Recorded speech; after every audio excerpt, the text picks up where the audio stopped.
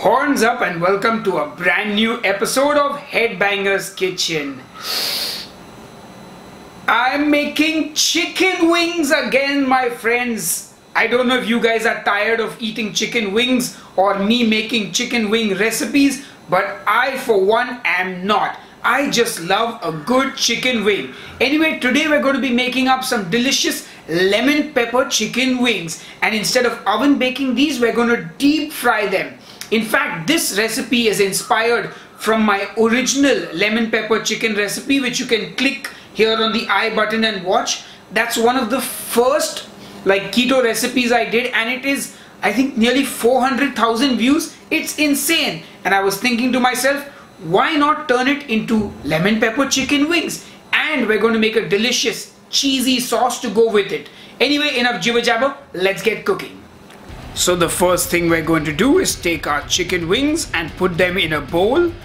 Then I'm going to drizzle some olive oil over the chicken wings, and then I'm going to season it with my lemon pepper seasoning, and then give it all a good mix. And that's pretty much it. Now you can let your wings sit like this for about 15 to 20 minutes to kind of soak in all that seasoning, and then it's ready to fry them. Now we're going to be deep frying today's wings instead of oven baking them, which is what I normally like to do. And don't worry that there's no coating or anything on the wings, because we don't need anything. The chicken skin is going to crisp up, and that is going to be the crispiness of the wings.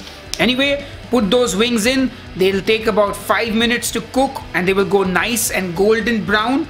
And once they are ready, well, just fish them out with a slotted spoon of some kind and drain them on a paper towel.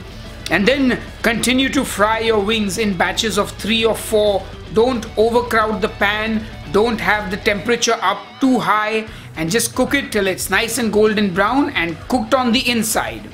Now that the chicken wings are cooked, we're going to move on to the cheesy dip. And I'm taking about 50 grams of mixed cheese.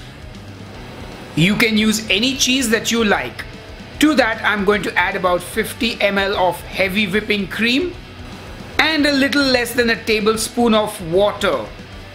I'm also going to add some freshly minced garlic. I'm going to season it with a little bit of salt and some black pepper. And then I'm going to pop it into the microwave for about 30 seconds. Once that's done, take it out and give it all a good mix. The cheese will start to melt and everything will become one cheesy sauce. If that doesn't happen, just pop it in the microwave for another 30 seconds. And when that comes out, just whisk it all together with a spoon or a whisk, your choice, and your lovely cheese sauce will start to take shape. And then I'm going to take the green part of the spring onion, chop it up and add it into my cheesy dip to give it some freshness. And that's pretty much it. The cheesy dip is ready, our wings are ready, and we're going to serve them together, and it's going to be delicious. Oh yeah, look at those delicious lemon pepper chicken wings. Anyway, enough jibber jabber, time to taste. Hey folks, it's time to taste the lemon pepper chicken wings, and look who's joining me to taste them today. How could I do a lemon pepper chicken recipe without Dipti? After all, it was the lemon pepper chicken that solidified our relationship. And he's still trying to win me over. Yes, I'm trying to wing you over. Okay. Anyway, let's dig in. Crispy. Yes, deep fried. Oh, yes, the sauce tends to congeal a little bit when left to cool, but it's still... What's in it? It's a cheese sauce.